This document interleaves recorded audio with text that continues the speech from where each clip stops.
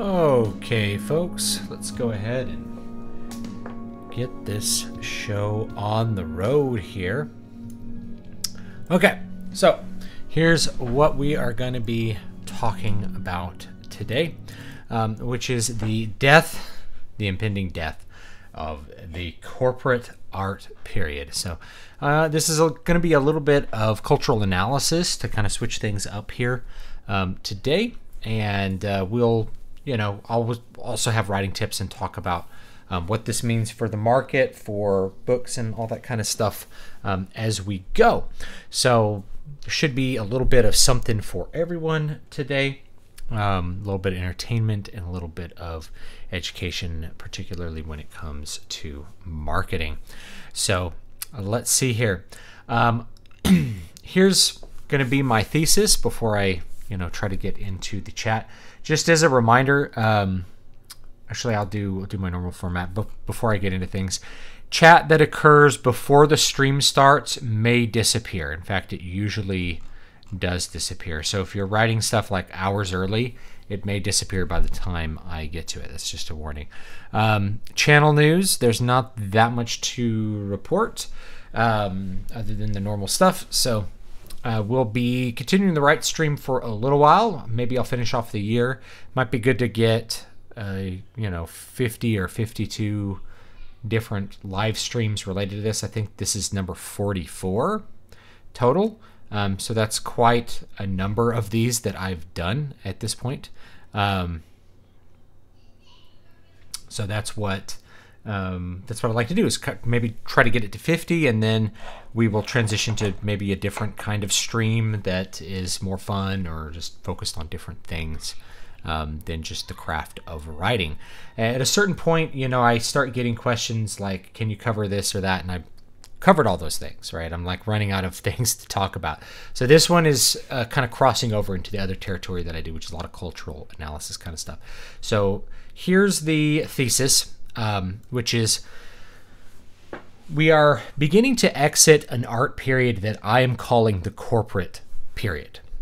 If you are familiar with art history or music history or even history of drama and things like that, we tend to divide history up into these different periods that are defined by their style and defined by how music is performed, how art is actually created, how it's drawn, as well as the culture's relationship with that art form or art in general. Just as an example, if we're looking at common practice music, the earliest period that we really look at is the medieval period.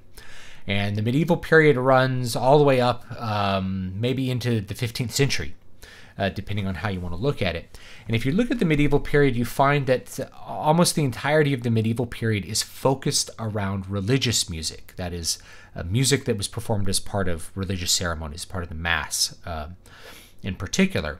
So chant, organum, chant evolving into organum, evolving into late medieval proto-polyphony and things like that, before you start to get to the Renaissance period, which is likewise dominated by religious music, but is starting to see more record of folk music. And I want to start with the medieval period because it's important to note that we study religious music of the medieval period and we study the liturgy of the medieval period, not because that was the only music being produced, but because that is what we have records of. So there has always been a folk music, that is the music that people commonly consumed, played, performed amongst each other. You can think like drinking songs would be part of the folk music tradition. And then there's been other traditions that run parallel to those, mix with them, or separate themselves from the folk tradition. And when we get up to the corporate period, you're going to find an interesting mix of these two things, I think. So I want to lay that foundation. There was, of course, secular music in the medieval period, and of course, most music was actually secular. But it wasn't recorded, and one of the only ways that we have secular music recorded is with lute tablature.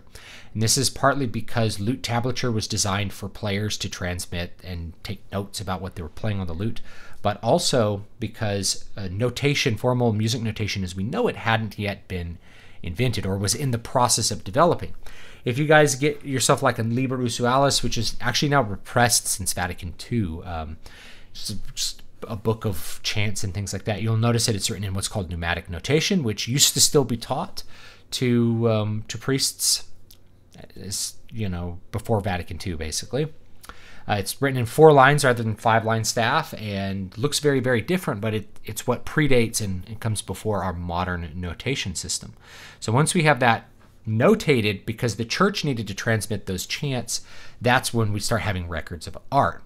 It's different with drawn art that is visual, statues, things like that. We have ancient statues. We've uncovered frescoes from the Roman period. So with visual art, we actually have a much bigger and broader idea of what's going on than with music.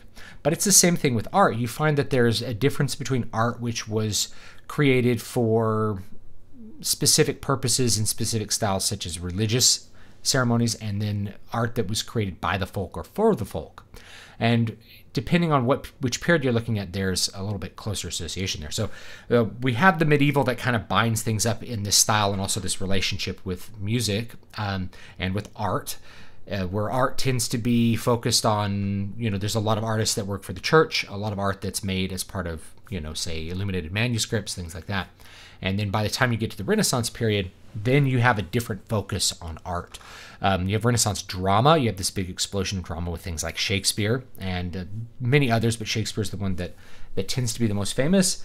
You have an explosion of visual art where you have an increasing of detail, a rediscovery of ancient traditions from the Roman period in visual arts. And then in music, you have the development of polyphony and harmony. Now, harmony, for those who study church history, harmony was originally not performed in the early Christian church because it's inherently emotionally manipulative, which is an interesting thing to think about. So by the Renaissance period, we start getting harmony.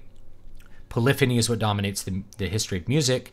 Renaissance art has its own styles. We start to have perspective, and we start to have broader compositions that include multiple highly detailed, accurate figures. So the art starts to be the object itself rather than be a representation of the object. We start getting iconography in the Renaissance period that's incredibly realistic. Whereas if you were to look at, say, a side track, the iconography of the late Eastern Roman Empire leading into the Renaissance period tends to be much more abstract in a way, a little bit unrealistic. Here, we have a super chat, $2. You are awesome. Thank you, Hive Tyrant. I appreciate that.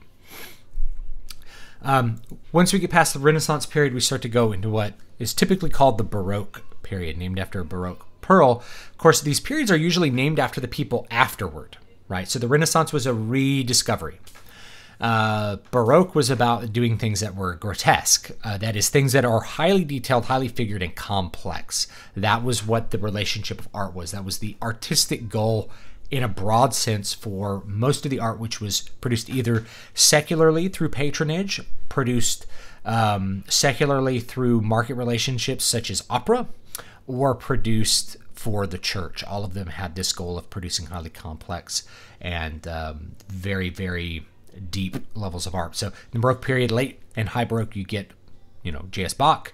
Of course, you get all of the Italian masters, Monteverdi and Vivaldi and all those French composers. And Baroque art, you start to see a parallel there as well, where in the visual art, the composition gets increasingly more complex. And rather than, say, in the Renaissance, we have this view of some of these really outstanding Renaissance pieces, like, say, Michelangelo's David, which is a single statue of one figure. And you have, say, the Mona Lisa, which is a single portrait of one figure. But you also have more complexity in the Renaissance too, the Last Supper, or say the Sistine Chapel, which is incredibly detailed and huge.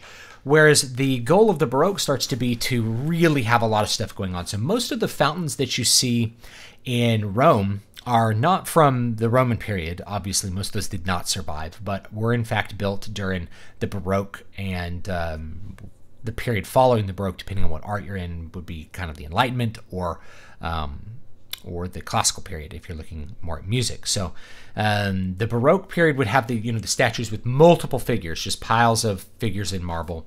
The paintings would have a really large scene featuring like a central historic figure, maybe the king, and then there's a huge amount of detail in the background. So rather this kind of subdued background that we get in the Renaissance where everything's focused on the figure, in the Baroque it's like the background becomes just as important. You also have genre painting emerge in the Baroque. Genre painting, of course, very popular in places like the Netherlands and Belgium, where you just are painting peasants or painting people playing lutes is a whole genre in the Baroque period. Kind of interesting to think about. So these things are kind of bound together. So we get medieval, Renaissance, Baroque. After that, we start to get lots of other things. We get the classical period in music, get the Enlightenment. You start to have the Romantic period, which across all art tends to focus on the emotional. Then you have the post-Romantic, which is taking that to the next level, taking everything to the theoretical next level. You have these big operas that Wagner would do, like the Ring Cycle, that was just 3 nights of 3 or 4 hour operas, like 12 hours of opera, like going to see the Lord of the Rings kind of stuff. Modern period is where it starts to get interesting, and this is where I want to lay the final floor before I talk about the corporate period. So if I'm going into too much detail here, I apologize, but I promise I have a point with all this. So by the time we get to the 20th century, we have a very, very interesting set of things emerge. So we have genres before this.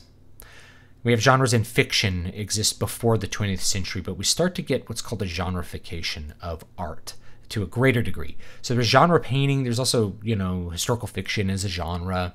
If you're reading Sir Walter Scott or someone like that, there's historical fiction as a genre. And there's other literary genres that are kind of exclusively 19th century. There's even Gothic literature, which really begins in the 19th century. In the 20th century, you have this divergence in approaches to art between art which is created by and for the folk, and art which is existing in this other, more academic mode. We start to have a rise of states. States increase in size. I'm talking about governments. So the government increases in size and power. So one of the first things that happens when the government really explodes in size at the beginning of the earliest 20th century is there's a world war.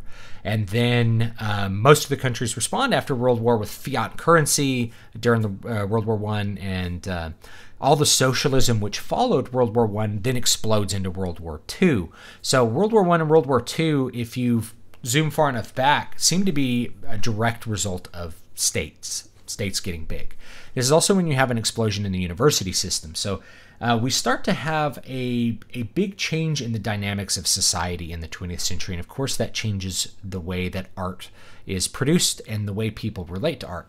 So down one avenue, we start to have art which is modern. The modern period. So if you're ever studying art history, you'll go in and you'll study this art from the modern period, which is going to be early 20th century. You have things like Cubism as a visual art, and you have things like 12-tone music in music. And the main relationship with art and aesthetics in the modern period is a belief in the ability of man to create things which are new. So modern buildings are those big blocky skyscrapers. Postmodern buildings tend to be just like geometric shapes and other nonsense, that it could look, anything could be aesthetically pleasing. So the postmodern, anything could be art, anything can be aesthetically pleasing. Aesthetics are completely subjective. Modern is we can create new aesthetics with new meanings that do what we want them to do. So, of course, there's a tight relationship with the state itself. The entire relationship of people who are running the state and the state is no longer a state serving a purpose or a state representing people or a state representing culture. It becomes a state that we make the state what we want it to be, to do what we want to do in society, to make society what we want it. So rather than the state having a relationship with people, it's like the state is supposed to be affecting people. This is very, very much in the in the Marxist and Leninist traditions, but it is, of course, present in America as well. It's when we get the Federal Reserve. It's like, what was the Federal Reserve? 1911 or 1908? I'm trying to remember. So yeah, we get the Federal Reserve, which is where we take over the banking sector. Now the state takes over the banking sector. You start to get old age pensions in the Weimar Republic. You start to get things like Social Security in the United States. So the state begins to affect society in a way that the state is a ring of power that we can use to affect society. And that's the modern. So in an artistic sense, the modern is about taking a new design that you've created and using it to make art which affects people in new ways. So we get things like 12-tone music. And if you've never heard the music of Arnold Schoenberg, I've talked about this in past streams. It's very harsh and dissonant. Most people don't like it. So if you're studying art history and you're looking at something like Cubism and you're looking to postmodern stuff like, Jackson Pollock, you might come to the conclusion, if you had never stepped outside before or never seen anything outside that class, you might come to the conclusion that there was no good art in the 20th century, that the 20th century was about people really hating their art. And the 20th century was about people really hating their music. And it's like, what a horrible time to be alive. Like 1920 to 25 would be an absolutely terrible time to be alive because art was so bad. But because of genreification, we have a whole different thing going on, which is art which is created for patronage, art which was created for the folk, and art which is created by the folk goes down its own path. And in music, that path just continues the post-romantic and impressionist traditions, but in ways that people don't think. So jazz music actually takes onto itself all of the theoretical devices of Wagner, Holst, Richard Strauss, all of those. The post-romantic music theory gets transferred into jazz by the time we get to bebop, and even before then. So we have a folk music which is primarily associated with Black Americans at the outset, but has become multiracial as time has gone on. These Black musicians actually begin playing with this highly complex theory that is derived from post-romantic music theory. Now, post-romantic music theory is merely a continuation of what's called common practice music theory.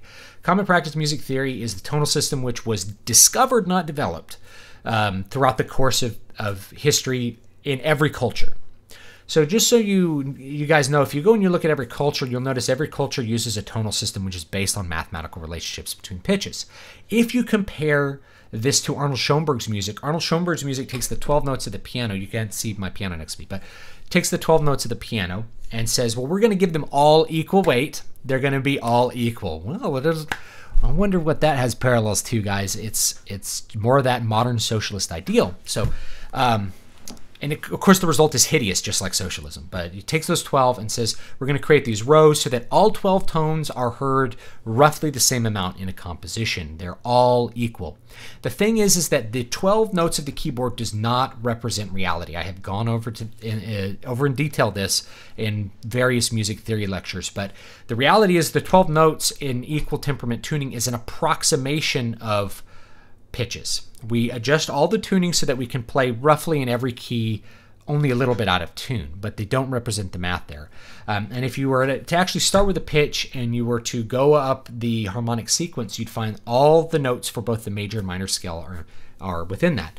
So the theory of the post-romantic is merely using the tonal system to its maximum ability. It's using every tool available to affect the listener and make them feel passion. Whereas Schoenberg, you either feel annoyed or nothing most of the time. Now, I actually have an appreciation for Schoenberg's music, but that's the modern aesthetic. And so the modern aesthetic, because it's hated by people, basically is a completely artificial construct.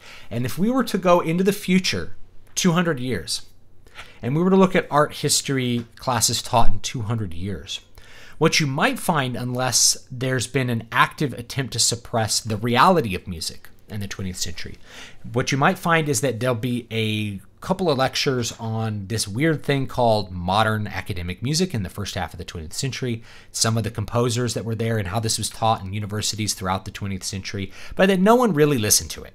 It was very unpopular, and orchestras may have played it. State-funded orchestras often played this for people, but people generally didn't like it, and most state-funded orchestras always had to play Beethoven, Brahms, or Bach if they wanted people to show up, and that's reality. The LA Philharmonic, which I've actually played with the LA Philharmonic. Tell that story sometime. But anyway, the LA Philharmonic's got to program some music that people like, because even in this dense metropolitan place that's full of academics, people still won't show up to an orchestra concert unless there's something from the 19th century or before on the program, or something newer that's say minimalist. Minimalism is a style that shows up at the end of the 20th century, which is returning to the tonal system, not rebelling against it in any way. So what we get is this popular style. So jazz is a great example. Now, if we're looking at something like, and I'm looking at some of the comments, if you're looking at something like high art or low art or something like that, these are constructed ideas. I call it music of the folk and other things, right? So there's a classification, which is the music which is made by and for the general population of people. Your average person without musical training enjoys this music. Then there's other things that go with it. So obviously the music that's composed by, Jacobus Obrecht for the Catholic Church in the 15th century, or actually he was lived in the 16th century. Now people heard that at the church, but that wasn't something that people wanted to hear or were even able to hear on a regular basis. Remember, before the invention of recorded music, people never heard music unless they could perform it themselves. So folk music prior to the 20th century tends to be way simpler than it is today. And I point this out to people that are like, music today is so dumbed down. It's like the music of 400 years ago that people heard on a regular basis was monophonic drinking songs, bro. It's not more complex than what we have today. If you're comparing Beethoven to whatever mumble rap garbage you hear today, you're comparing music that no one heard when Beethoven was alive. Like barely anyone heard Beethoven, and he was immensely popular. Most people never heard his music, or if they did hear Beethoven, someone might have played Beethoven for them once or twice in their life. You're comparing that to something that is played at Applebee's or whatever, right? It's not a valid comparison.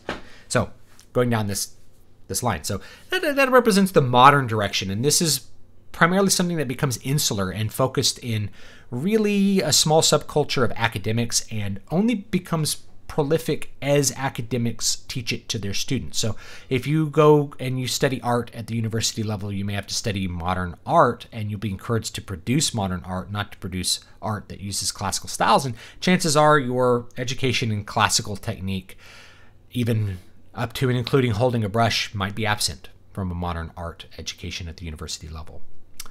And so we get that. We get that happens in both art, and definitely happens in music.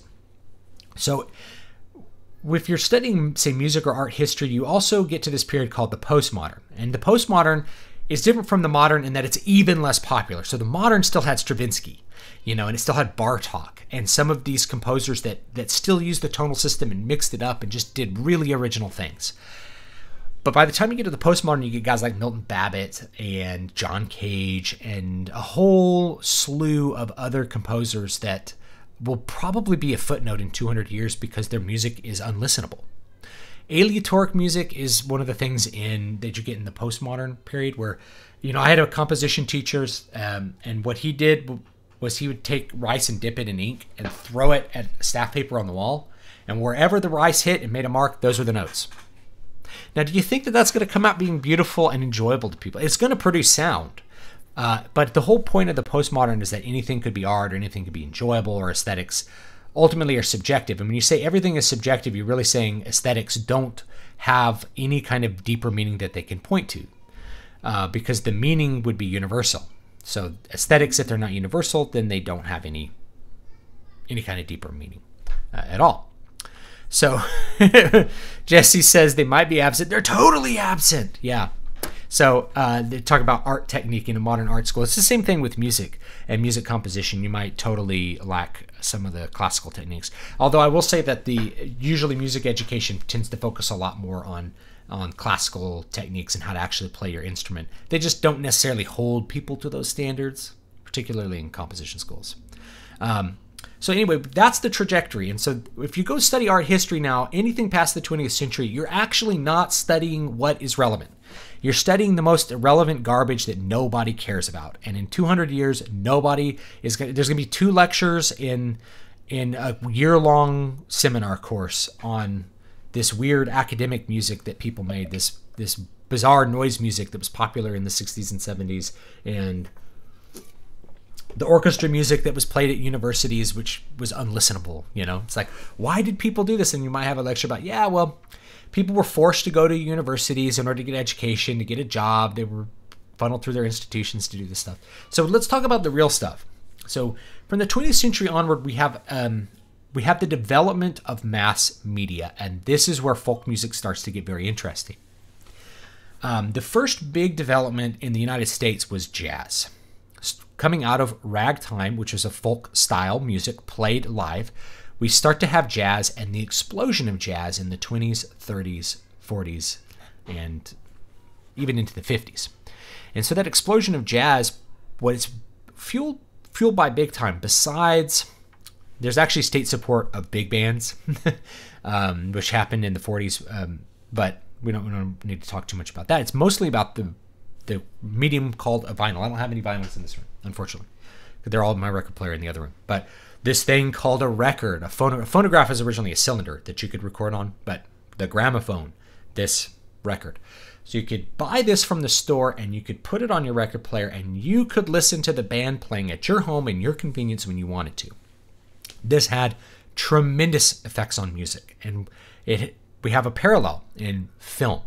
So film and music are the ones I'm really going to focus on because they're the ones that amplify this effect, and other kinds of art, we only start to get this effect kind of sideways in that and then towards the end. And the other form I'll talk about is comics, because comics represent a new medium that was created out of the mass media explosion.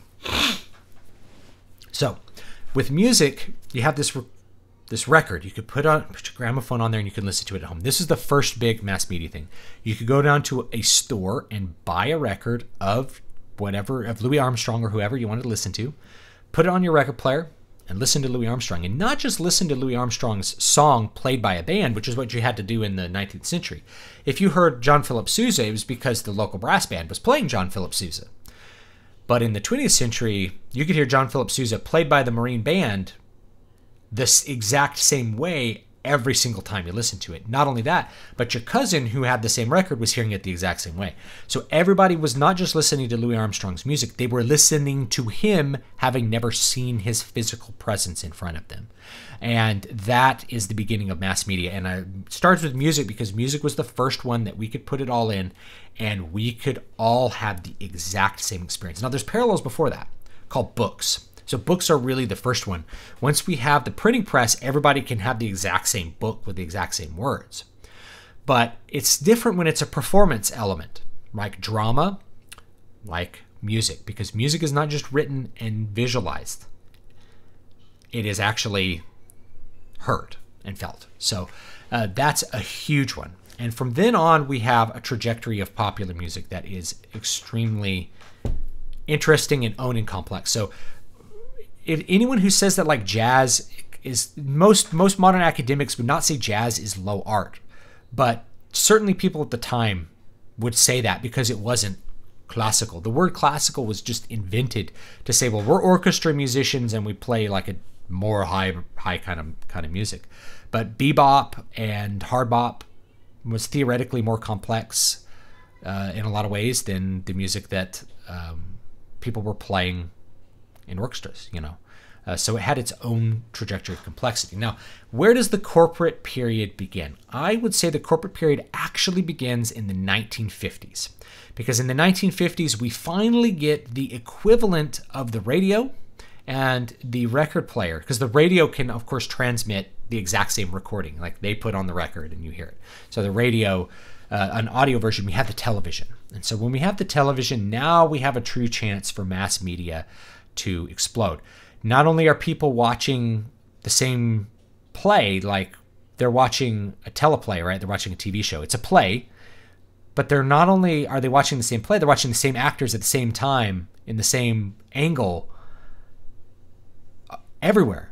That's incredible to think about. So the 1950s is the beginning of the corporate period. Now, why do I call it the corporate period? Let me explain this. So the corporate period is called that because art, all of the high art, all of the art which is popular and which people actually consume, is produced by corporations. And this includes the high art, the cinema, you know, The Godfather, right? These are made by corporations. Why are they made by corporations? It's because the technological expense of creating the music can only really be funded collectively.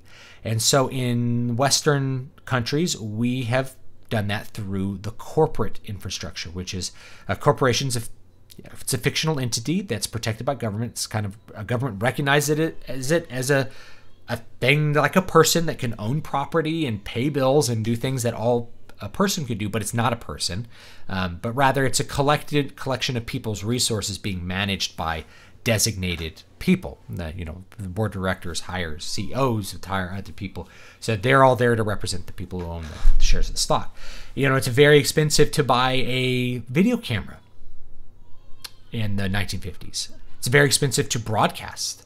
It's very expensive to produce content to broadcast. So in the 1950s, you have the creation of the first TV networks: ABC, NBC, CBS, CBC, and whatever it is in the UK, the BBC, right? So you have all these broadcasting corporations. Some are government, some are partially government, such as PBS here in the US, or the BBC in the UK, and some are completely private, such as NBC. And they produce this content, and they're able to divide the cost of the content by sending the content across the country to all of their affiliates, which then broadcast it, and then they can charge ad revenue from it. They can charge advertisers to advertise the product and deliver this free transmission to people. So it's low cost, just the cost of buying the TV set, and you get free entertainment that a peasant would be so grateful to have, and even a king would think is interesting a couple hundred years ago. Before there was running water, there were running servants. So it's mainly the average person that gets the biggest benefit from corporate art. It's the same thing with cinema. A camera which cinematography kind of camera costs a lot of money. Film costs a lot of money. Hiring all the actors costs a lot of money. Sound engineers, special effects engineers, directors. Before you know it, the cost is astronomical. So you have to create a corporation to pay for that. Likewise, recording technology is still expensive. And it continues to get more and more expensive as the quality goes up and up and up. So beginning in the 1950s, we have a rapid increase in the quality of the production which is created. And so this is the first thing the first two things that encapsulate what I call the corporate period. The first one is art is made by corporations. And it's made by corporations because the technological costs involved, but because it's so diffuse, you can increase the production. That's the second thing. The production value is completely unrivaled in history. It's the best production value that has ever existed up until that point. And it continues to get better as these companies invest in newer, better technology. And as they grow, as more people get TVs, that means bigger viewer base, more money. Money equals attention, right? It's a thing that we've been talking about a lot. If you have lots of people paying attention to your program, then you can sell the advertising slot at a higher and higher amount of money, just like with the Super Bowl. So the production starts to go up and up and up and up and up and up. So that's the two big defining characteristics, is that most of the art is made through a corporate infrastructure which decides what art is going to be made and produces it, secondly, at an extremely high production value. So it begins in the 50s. In music, you have first superstars with like Elvis Presley that are able to not only make lots of money playing music and be well known as musicians, but are able to cross over to like movie star, right? Elvis did movies. A big part of his fame was people saw him on TV and had that extra connection with his physical presence and could go buy his records. And it became totally corporate, like corporate hegemony by the time you get the Beatles. The Beatles are a corporate product because of course they didn't pay for their own recordings. They made tons of money. But ultimately, it was the corporations promoting them on their TV shows. It was the corporate infrastructure that made the Beatles great and made them who they were. If you look at the talent level of the Beatles, I mean, they're not talentless or anything like that. They're talented guys. But they're not like the Beethovens of the 60s. They were pop musicians that had a lot of great access to money to make really high production quality stuff, such as like Sgt. Pepper's Lonely Hearts Club Band has unbelievably good production for the time that it was done. In fact, the production, I think, really outstrips, say, the quality of the theory that's writing the music. It's very stripped down theory. It's common practice theory. It's rhythm and blues, but it's not nearly on the complexity of say, hard bop, which was something going on at the same time, or even cool jazz, right? Modal jazz, things like that. So anyway, you get something like that. And then in the 70s, we have genreification of music at the popular level, just beginning. You get that thing called heavy metal, where it's no longer about rock and roll and just the pop music, and then jazz, and then classical. It's like there's jazz fusion, there's cool jazz, there's acid jazz, there's funk, right? Then there's rock, there's R&B, there's hard rock, there's heavy metal with Black Sabbath and Rainbow and Deep Purple and guys like that. There's prog rock, progressive rock, there's disco, there's, folk rock. All the genreification starts to explode about 1970 because as more people grow, there's more opportunity for more niches, but it's still predominantly controlled by the corporate infrastructure. It's where you have, probably the capstone. I'd say the height of the corporate period is the 80s. This is when the corporate infrastructure was producing the highest quality art of the highest value to the culture, of the highest amount of popularity and the highest amount of common interest that the world has ever seen. And I'd like to give you a couple examples. So I think it really kicks off with Star Wars. Now, it's not to say that there's not other great art before Star Wars. There's like Godfather, there's tons of great movies, and there's tons of big hits that occur before Star Wars. But Star Wars begins it. Star Wars is this thing that's like, it's so huge, everybody has this common experience called, we've all seen Star Wars. And then there's two other movies that are Star Wars movies. And you have these what are called high concept artists like George Lucas and Steven Spielberg start to really explode and make some amazing films. If you look at most of the films people have nostalgia for from the 80s, these are things which had a really deep connection with culture. They were widely popular. They were incredibly well made. So Star Wars is a good example. Indiana Jones, great example. You had things like Aliens at the 70s and 80s. You had things like Back to the Future. You had, of course, like the Terminator movies if you go into the rated R area. You had movies like The Goonies, right? There was so many high concept films that came out in the 80s and really stuck. Now, of course, we forget most of the garbage from the 80s. But there was also that music. There was, in fact, what a lot of people call corporate rock. And the word corporate rock is something that I get in music history classes. If they're trying to talk about popular music, they're like, there's these corporate rock bands. Journey, Genesis, stuff like that.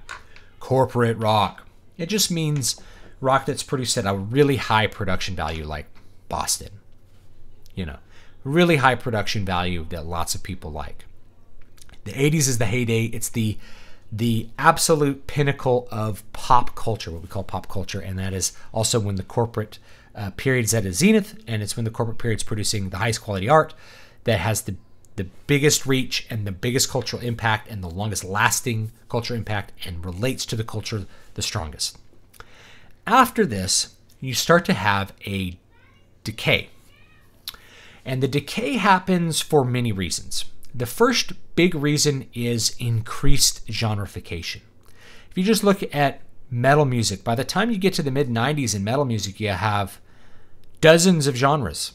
You got goth metal, black metal, death metal, thrash metal, prog metal, power metal, classic metal. I mean, go on and on. There was stoner metal. There's so many different kinds of alt metal, new metal. There's so many different kinds of heavy metal, and that's just one genre, like one style within this thing. There's gangster rap.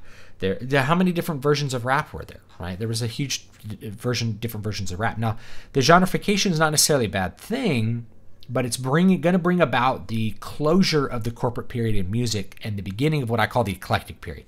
So now I would say we're in the eclectic or we're in the genre period. I don't know what else to call it. But these common cultural experiences are giving way towards a multitude of standardized experiences. Or a multitude of diverse experiences, which are less standardized, so the non-standardized experiences. So in the 90s, we had some of the biggest blockbusters come out. This is when you had the heyday of Disney, right? Disney cartoons, generally those early 90s cartoons were dynamite. Every single one of them. Highest quality animation that had ever existed. High quality writing, highest quality music, highest quality everything. You had Jurassic Park come out in the mid 90s. But about, I've had a couple friends say 1997 is year zero. That's when the cultural collapse happens. After 1997, there's a dramatic decrease in the quality of the corporate art. Doesn't mean there's none, right? You still have Lord of the Rings. I like to look at Return of the King because I think that one came out in 2003. It was probably the last good Best Picture. Last good movie to win Best Picture. And if I'm using good as in it is widely popular, relates to the culture, affects the culture, and is accepted and loved by the culture. It's the last one.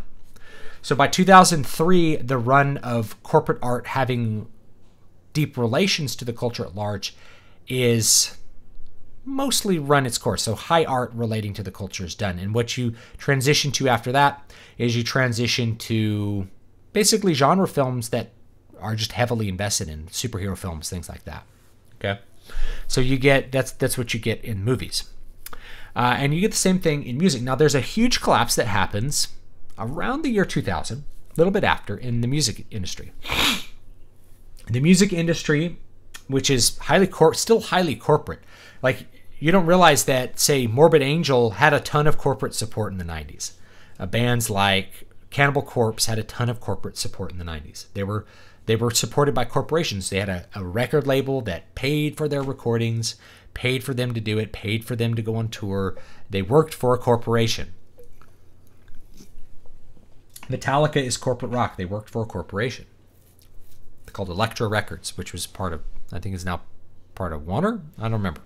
At some point it was part of Warner, might be part of Sony now. So about 1997 appears to be year zero where things really start to go off the rails. Hollywood, if we just look at the Hollywood, I call it Hollywood, but let's just call it the corporate infrastructure in music and film, starts to become very disconnected from the popular sentiment. It is not really producing art which affects a lot of people. Whereas in the 80s, there might be young people and older people who might like the music of the 80s. By the time we get into the 90s, almost nobody who's older likes anything from the 90s. So if you were a teenager in the 80s, you generally hate everything from the 90s. If you were a teenager in the 90s, you like things from the 90s and everything else as well. Because there's other good stuff. But you start to get a separation there. You get those depressing, cynical 90s. And so the last gasp of the music industry tends to be these ultra popular pop acts like Britney Spears, NSYNC. This is kind of the last gasp. Now the collapse happens because of Napster. And it's not because Napster is an evil company that made an evil product and allowed people to steal the music. It's really because the consumer saw a better value opportunity. The consumers looked at Napster and said, wait, I don't have to pay $20 for a CD full of crappy music that has one song on it I like that I can't even listen to the others before I buy it. I can just download the album for free. Where do I sign up? So the collapse of the music industry, make no mistake, is due to piracy. Piracy is the seed from which all the crystals grow, and it is the primary thing which has destroyed the music industry from the corporate level. Now, once we get outside this idea of the corporate level, the corporate entities crashing means the music industry is over, then you're going to see that a lot of music industry is better than it ever has been. Actually, I'd say the music industry is better than it has been since the 80s right now. A lot of people don't see it that way because I make these things like there's no money in music, because we start to have some amazing things happen in the 2000s. So the music industry collapses because consumers no longer have to pay. They no longer have to pay overpriced music. The fact was that CDs were way overpriced. They were much higher percentage of an income than what vinyls were. So back in the 70s and 80s, you bought vinyls, you didn't have really anything else to buy, but they also were like way less expensive compared to CDs. Even at the time, like, my parents had a bunch of vinyls they bought for like 15 cents a piece. It was like buying a comic book. They were a couple bucks, for most 45s and things like that. And you bought singles and stuff like that. And so the corporate period, first big collapses in the music period. It starts at the end of the 90s once people have alternatives to paying too much for mass-produced music that everybody's into. And so the genreification accelerates that. People would much rather, buy, and the internet helps that as well, because now I can buy Immortal records starting in the 2000s from Norway that I'd never hear on the radio ever. So it's great for bands who were a little bit outside the mainstream because they could grow their fan base. They could get more people interested in their music through the internet. And it's bad for the bands that really relied on MTV and the corporate infrastructure because the consumers lose interest and they stop being willing to pay outrageous sums of money for music that they consider subpar compared to all the other things they get to listen to. Now, there's an art form that I've kind of passed over here, which is comics. And comics deserve special attention. The music industry is really begins this, but comics are different in their own way. Comics, of course, need the corporate infrastructure because it costs a lot of money to print them and distribute them. Not that it costs so much money to draw them and write them. They're actually fairly cheap to write and draw, so they're very profitable up until the 1990s and the end of the 1990s when that industry starts to collapse as well after about 1997. Then it starts to collapse for its own reasons. And the reasons really boil down to the genreification again. So we start having comics that are really focused. They're drawn by people who are comics fans. They really are focused on highly stylized art and these kind of long soap opera-y stories rather than having that mass appeal. We also lose a lot of the genres that existed in the 70s and 80s. And so instead what we get are a bunch of repeats of titles. You end up with corporate milking. So Marvel and DC basically go into a mode where they are milking old IPs rather than creating anything new. And that, of course, is going to accelerate a collapse. You are no longer bringing in new customers. You're instead just trying to milk the long tail as much as possible. And that caused the collapse. Marvel was bankrupt until Disney bought them. So they were bankrupt in the early 2000s, and Disney bought them and resurrected them. Bought them primarily to acquire their intellectual property rights, which they could then use to make movies. So the collapse of the comic industry is worth noting because, rather than consumers getting some alternative like they had with music, consumers lost interest before the internet crushed anything. And they lost interest mostly because the corporate hegemony of DC and Marvel, you end up with basically a two-player system and a bunch of indies that people really had a hard time accessing. You have that just milk the consumers and stop producing anything new or interesting. It's kind of interesting to look at comics. It's just a little bit different side tale there because they were extremely popular in the 70s and 80s and 60s. People forget this. People think comics are like some kind of weird, I've made content on this in the past. People think comics are some kind of weird nerd thing.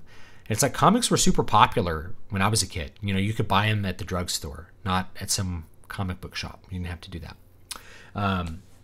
So yeah, comics are their own thing. Now, movies are interesting, and I wanted to look at movies because movies have remained corporate. We haven't had this big collapse of movies yet. Now, why haven't we had that? Well, the first reason is it's very difficult to make movies on your own. In music, starting in the 2000s, we start to get a drastic decrease in the cost to produce music. You can produce it on your computer. By the time I was in graduate school, I could record an album on a computer for a couple $100 or free. Just use the university's equipment, right? So that's a big change. Now, in books, we also have a similar change in the 2000s, which is why we also have the corporate period in books. I kind of ignored books because, again, it's not the same as everybody seeing the same person doing the exact same action from the same angle in a dramatic presentation. But we'd also have a corporate collapse in books that has been going on for about 10 or 15 years. And that's mainly due to Amazon, but just the explosion in the internet offering people the ability to, further divide their genres and publish their books to the few people who are interested in them and just do an end run around the corporate system. So once the corporate system's established, I think you can see this with comics, it becomes a ring of power and starts to be exploited. It becomes necessary and appropriate for them to gatekeep and therefore also becomes the source of a lot of dysfunction in the corporate system.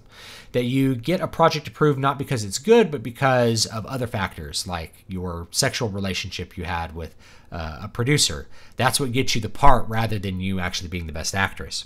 That is a real thing in Hollywood. We know it is, and it's the result of the corporate system. The corporate system's persistent in movies because it still costs a lot of money to produce a movie. There's so many people involved in movie production that it's still really difficult to organize a movie outside of anything besides a corporation. You can organize it with a small studio, which is a small corporation, or a big studio, which is a big corporation. But we haven't come up with a lot of ways to crowdfund or to just do this on a small scale. And really, it's not just the scale of money, but the scale of people. The more people, the more money. End of story. Basically, the corporate response in movies has been to, rather than produce lots of different kinds of movies for lots of different tastes, they're producing the movies with just the lowest kind of appeal, the lowest common denominator. Pure action flicks are what you really want to go for. So we have the MCU, which has done very, very well financially and has produced a number of good quality movies, but they don't quite have the same cultural resonance that Star Wars does, I would say. We don't have the same, it's the last gasp is the MCU.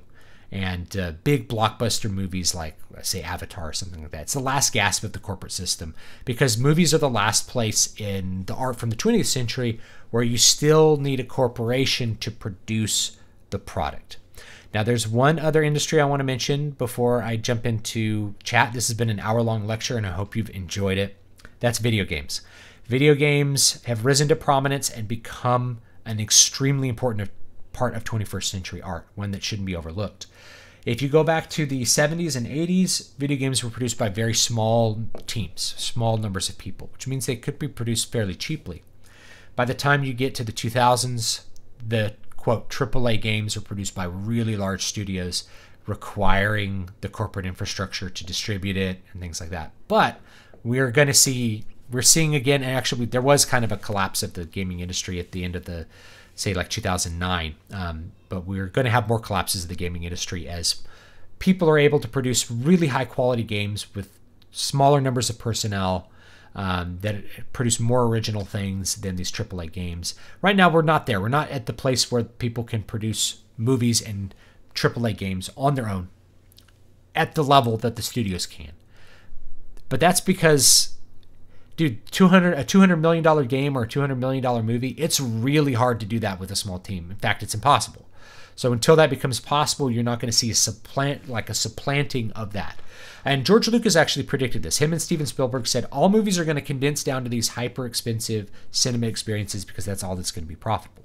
So what is kind of cutting the bottom out of movies? Well, it's things like on-demand video watching, both YouTube, but also things like Netflix, where people can watch whatever movie they wanted to in the past. People can buy on DVD or Blu-ray any movie from the past and watch it.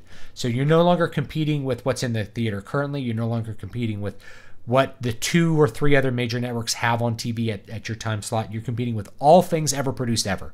And so that's going to cause a major dysfunction. And it's going to come. So we're looking at the close of this. In music, it's already happened. The corporate period is over. It's really interesting because music usually doesn't lead the way as far as art periods go and art styles go. It usually follows, but in this case, it leads the way due to its nature. And the book one has already collapsed. We've gone from the big 6 to the big 5, and we're probably going to go down to like the big 3 or 4 in the next couple of years. Movie studios have also been condensing to where Disney buys 20th Century Fox, and now we're looking at just a handful of major studios that are left. So as they condense and kind of become a neutron star of IP property ownership. And of course, right now, the corporations are just trying to milk the intellectual property that they own for all that it's worth because the wheels are going to fall off the train. You know, you're running out of fuel. So you got to recover as much money as possible, try to diversify what you're doing as much as possible, put your money into theme parks so that when the bottom finally comes out of it, you're prepared for the next phase. But we'll see how that goes. Anyway, let's take a look at chat. Been an interesting hour of this. I didn't expect to talk for a whole hour, but that's the lecture. So share this. If you're watching the video after the fact, share this with other people on YouTube. This is something I put a lot of thought into, and I hope you will have something interesting to say about it. Why do you think so many media corporations increasingly pander to the social justice obsessed crowd despite the lack of tangible financial rewards for this? It's because there's no immediate penalties. So I kind of mentioned this. There's a ring of power called the corporation. It's an independent thing which you can gain control over by entering the corporation and having a position in it. So people go into the they go into the corporation precisely because it has already established an audience and they want to preach to that audience, not because they are receiving some kind of market information.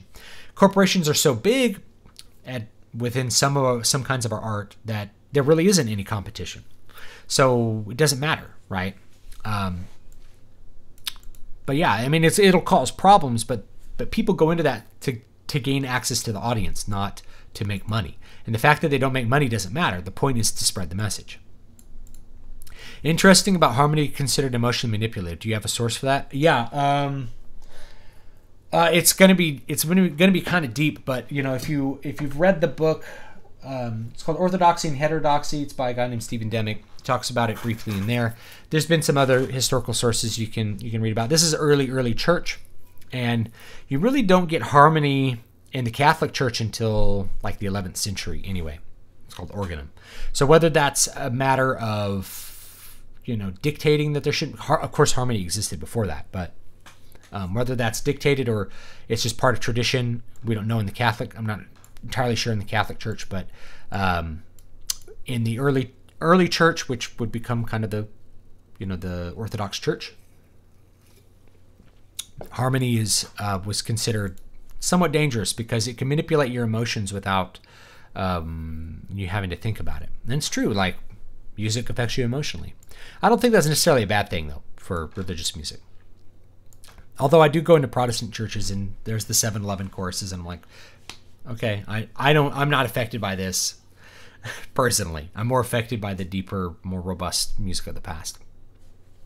Star Wars 9 trailer looks as though they've given up on pretending to make sense and just made a big, dumb Saturday morning cartoon. What I saw with the trailer, and I made a video on this, but my kids were like jumping into the frame, so I didn't put it out. I'll probably make one maybe after this. It's just a random series of images. It doesn't set up the story, doesn't tell you anything about what to expect from the movie at all. And that's really what this trilogy is. It's a random series of images. They didn't design this. They designed it from a corporate point of view, which is to say not a person with a passionate story to tell about characters they loved, but rather how do we get the money out of their wallets? How do we make people feel good about this? Like, well, we go with the original trilogy aesthetic. So everything that you see in this, like unlike the previous trailer, which was literally scenes from previous movies, this one is just the things from previous movies. So you see like a Star Destroyer rising out of the ocean. You see the Death Star, which I thought was atomized by its explosion, but apparently it's crashed on Endor. And not only is it crashed on Endor, but Kylo and Rey get to go walk onto the set of Return of the Jedi. I mean, can you think of anything more pandering and stupid?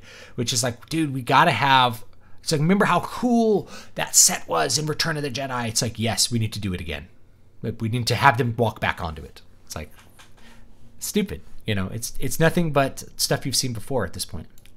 There's no story. They're probably trying to edit the story together at the last minute, just like I'm pretty sure they did with Force Awakens. You can tell when you watch Force Awakens that the movie didn't, like, they started making the movie and had changed the story as they were going because it's about one thing. It has one MacGuffin and then they just discard it and go in a different direction halfway through. Hope your family are doing well. They are. Always look forward to Writestream. My baby's a little bit sick, but otherwise it's okay. Yeah, Soviet realism art. I didn't have time to talk about that. So Soviets, you could think of the Soviet state infrastructure as kind of like a corporate infrastructure. It's just unified with the state, right? So unlike in the US where we have corporations separate from the state that have a relationship with the state, but they're not owned by the state. They're protected by the state, they're created by the state, they're not owned by the state. So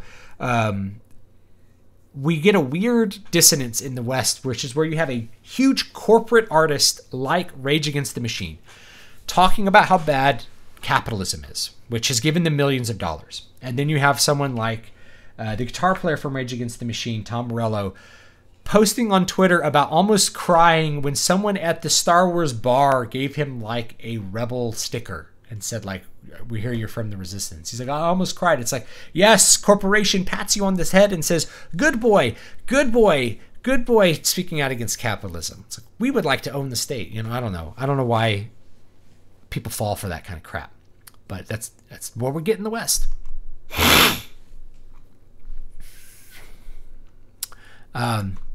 This is funny. Consider, if you will, how rarely David says or even has pauses between speaking. Fine orator. I appreciate that, but I constantly get comments about how I say and too much. I think it's mostly from people who aren't native English speakers. That's nothing to say anything bad against my European and Asian friends, or African friends if you're in Africa, or wherever you happen to be. But I noticed that if you don't speak English natively, if it's your second language, those little vocal things we do, those become more annoying to you. Maybe we do it a lot in English. I really don't know, but I noticed that people who speak it as a second language are a little bit more bothered by it. Maybe I just tune it out as noise. So does this mean we are coming close to modern day art renaissance? We're going to change into something. I think we're going to change into the eclectic period.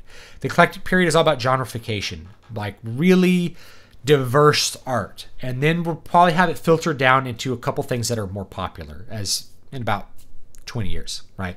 So we have crucifixion. We have a cool genre called like Christian sci-fi. And then you have like other genres like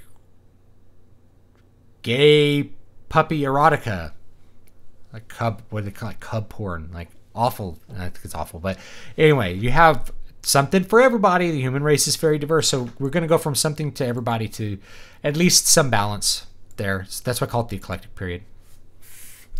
Even the group of seven. I'm not sure what you're talking about. It's very Art Deco inspired. So Art Deco is its own style. You don't have a lot of talk about it because it's not an academic style. What are your thoughts on the concepts of highbrow, lowbrow, middlebrow? I talked about that. They are artificial.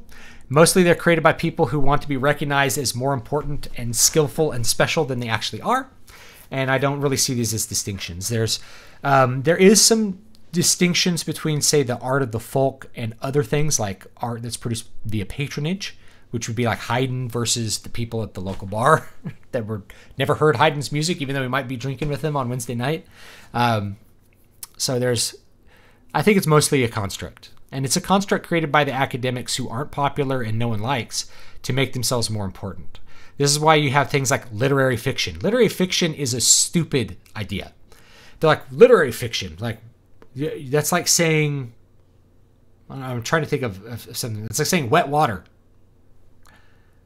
It's fiction. Fiction is literature, dum-dum. It's like, well, mine is special. Mine is high literature. Well, I talk about real people experiencing racism. It's like, dude, all the literature that you remember from the 19th century would be considered genre literature today. Be like, Edgar Allan Poe. I'm like, well, that's Gothic. And it's like, oh, well, Sir Walter Scott. It's like, that's historical fiction. He kind of created the genre. James Fenimore Cooper, and it's like adventure fiction. Oh man, a romance. You know, what about Charles Dickens? He's literature. I'm like, he was considered like comedy garbage when he was alive. He's not considered highbrow. Or then, you know, we read Pride and Prejudice, which is written for middle class white women to entertain them. You know.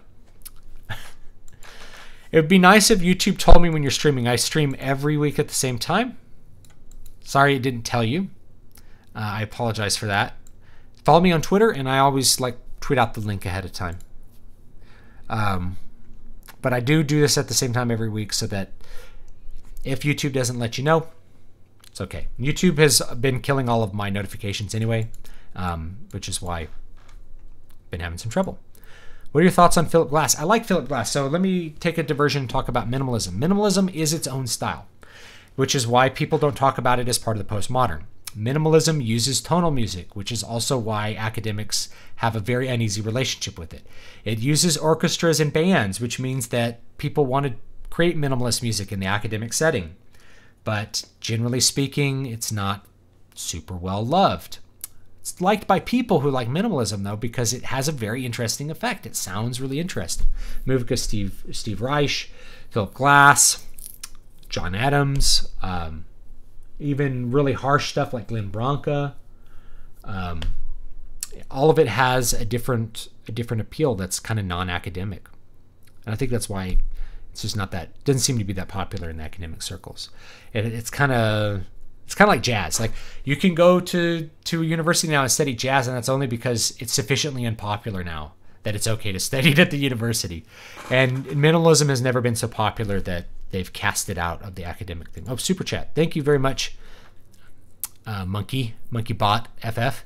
Subscribe to your channel after watching your video on religious themes in Battle Angel. Great vid, and I've enjoyed your content ever since. Well, thank you. I'm very glad to have you. And $5 from Aaron Lane. Sent you an email. If it was about the book, I read it, but I didn't respond because I wasn't at my computer. I haven't been at my computer other than to draw the map last night. I really need a response. I apologize. Off topic. But why is it frowned upon for main characters to be author self-inserts? Well, if you do it right, then no one knows that they're self-inserts. It's frowned upon because once the author does that, he's engaging in a engaging in a self-fantasy, which means he's going to be making the story adhere to what he wants and not what the reader wants. And also, it usually results in much lower tension. The other thing is, authors rarely have a good enough self-image to actually insert themselves. They're either like a Mary Sue self-insert. Of course, you're going to be great. It's a fantasy of you being great at everything rather than the reality of you. You're almost never inserting a real self. You're inserting your egotistical, imaginary self into it. Oh, what if everybody loved me and I was a great warrior? Well, you're not, and some people are going to hate you. So it's the result of that, is that you start engaging in a fantasy where everyone loves you and you're good at everything, rather than reality, which is that some people hate you and you're bad at many things. Right? We're good at a couple things. We're usually bad at most things. Hopefully that answers your questions. What are your thoughts? Okay, Philip Glass. Where does something like John Barry fit into all this? I'm not sure. I'd have to think more on it. I find jazz easy to listen to in the background. Like, whenever we talk about things that are really broad, it's hard to get down into specifics for everything, right? Not everything always fits. Just kind of like how sometimes there's deer with 5 legs. It doesn't mean deer don't have 4 legs. So I do appreciate the super chats. Let's see here. I find jazz easy to listen to in the background, like elevator music, but hard to get into when actually focusing on it. I can rarely follow the melodies like in a symphony. Well, a lot of times they're improvised, and a lot of times they're not that melodic. It depends on the jazz. Some jazz is nigh unlistenable, and some jazz is boring. It just depends on who's doing it. Do you think that there's a significant difference between the early 20th century studio system, which held a great degree of power, and today's corporate film industry? So there's a difference, and there's a significant difference. Now, the early 20th century studio system, the director was of minimal importance. They used to fire directors. I think Wizard of Oz had several. Today's corporate film industry is different, mainly in that the budget is like orders of magnitude bigger, and there's more people involved, and there's more going on. And the distribution networks are broader and richer. In the early 20th century, I mean, that is kind of where like the beginning of corporate art really, I mean, film is like the beginning of corporate art. It did hold a great amount of power. It used to exercise that power over cinemas and all kinds of things. It's very interesting to look at it. There is a significant difference, mainly in that there's more power towards the market through, less alternatives and things like that. But there's also less power because there's more, there's more division between them in the cinemas. I don't know. There's probably a lot there to explore. Do you believe we will enter a renaissance for, films and art? Yes, well, it's going to be different than what we want. Elvis wasn't the first musician to cross over into movies. Oh, yeah, Frank Sinatra did it. That's true. Good point, Hardwick. Yeah. Bing Crosby. He was the first one to do it on TV, though. Frank Sinatra was big in the 40s, for sure. And the 50s, and the 60s, and the 70s. Frank Sinatra was big for a long time. But Elvis, you saw him on like the Ed Sullivan Show. You saw him on TV, where kids could see him and his gyrating hips. So I think it's different once you get the TV. The TV, it's like that's really when the corporate period begins, because everybody can watch the same thing in their home.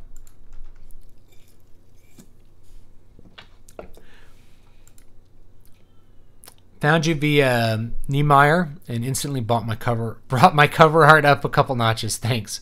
All right, you're welcome. I'm always trying to improve my cover art. Let's see here. Boston was recorded in a basement, but it was incredibly good production quality. And it's still supported by the corporate machine.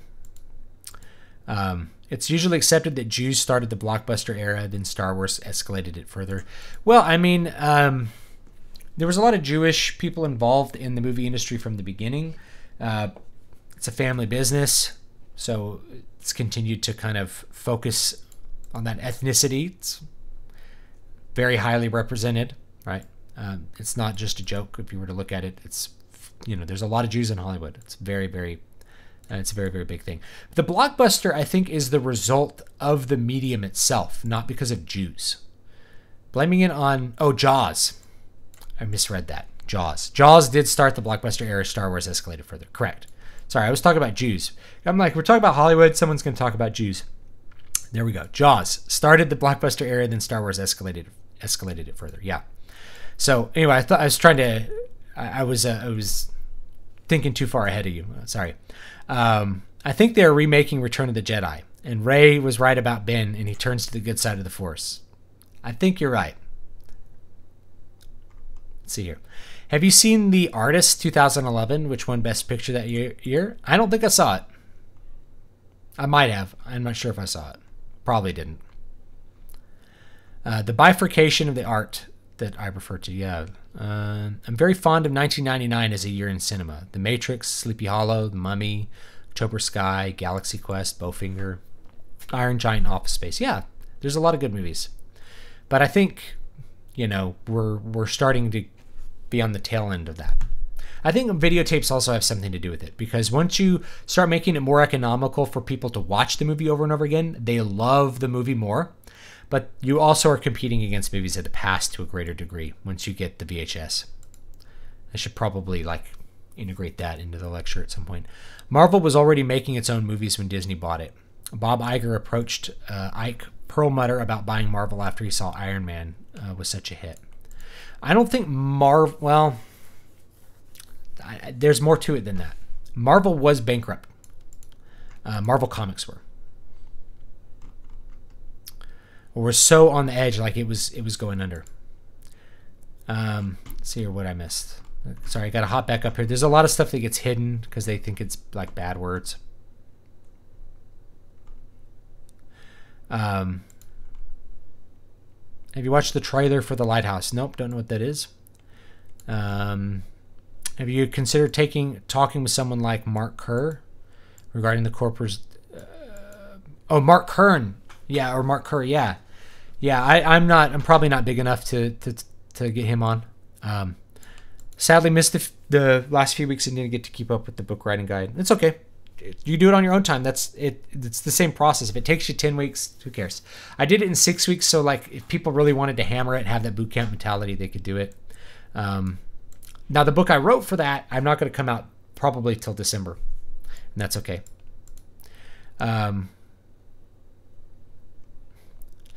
Missed the last few weeks. Okay. The reason corporations pander to social justice because the people in the corporation are social justice. Social justice warriors are attracted to the corporation because of a chance to preach to people. It has nothing, that's the main reason they're attracted to it. People say watching hair dry is boring. Yeah, my hair's drying. Do you think there's a chance for new filmmakers to break into the industry this day and age?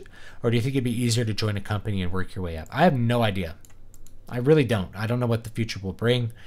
I know you're in the UK, so I know anything about the UK. I know what it's like here in California, and for that, it's mostly you got to know the right person, and you got to sleep with the right person to even have a remote chance of a break. Sex abuse is rampant, and I don't think anyone who's popular in Hollywood got there because they were good.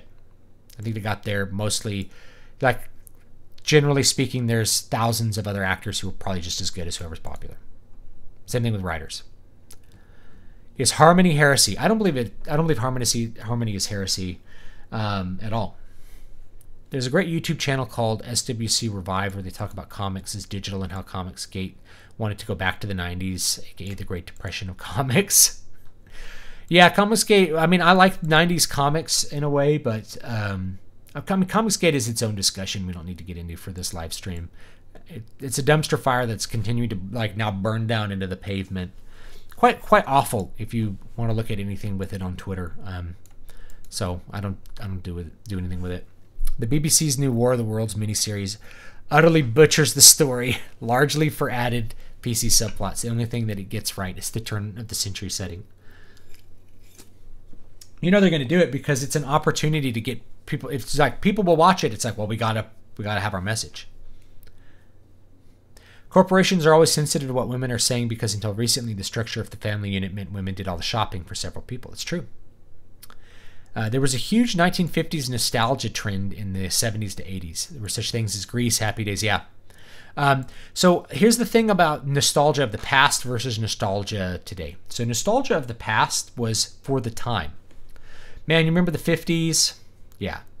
Nostalgia today is, do you remember Star Wars?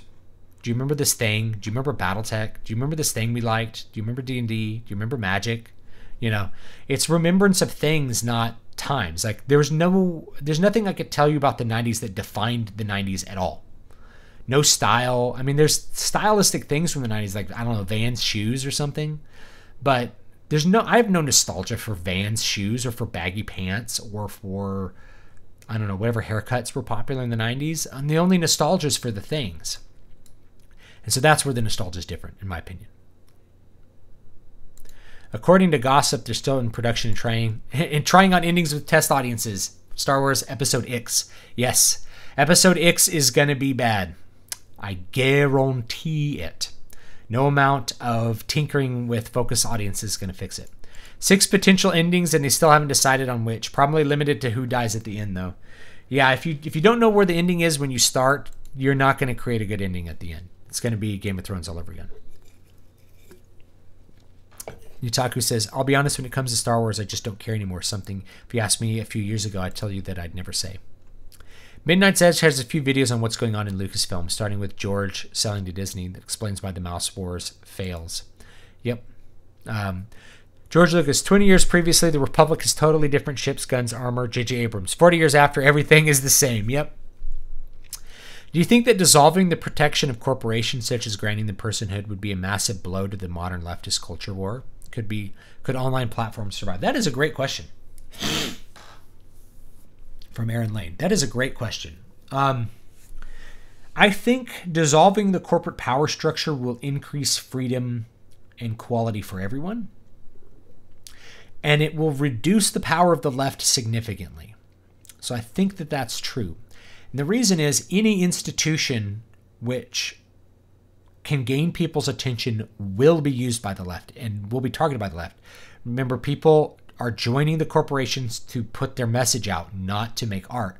This is one of the differences between the American left and the American right, at least, is that the right just wants to be left alone. They just want to grow crops and shoot guns and run their businesses in peace. And the left doesn't want that. They don't want people to do that in their peace. They want to get their message out. That's why schools are full of leftists. It's why the education system is such a ring of power and so dangerous, is because you're not only gaining people's attention by creating a quality product. I mean, like at least with the movie, you have to entertain them.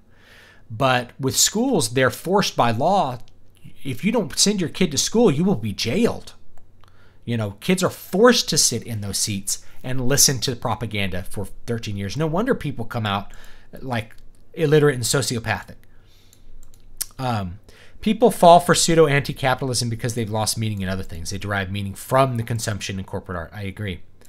It's funny how they'll talk out one side of their mouth like, capitalism bad. Give me more Star Wars. Give me more Star Wars. Capitalism bad. I can't wait for that new Star Wars movie. Capitalism bad. I'm such a rebel. I'm like the resistance. It's nonsense. It's people have no perspective, it seems like. This is the thing.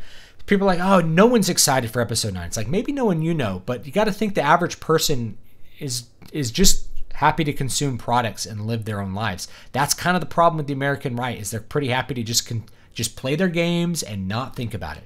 man, I just want to play World of Warcraft and be left alone. It's great. World of Warcraft's not leaving you alone though.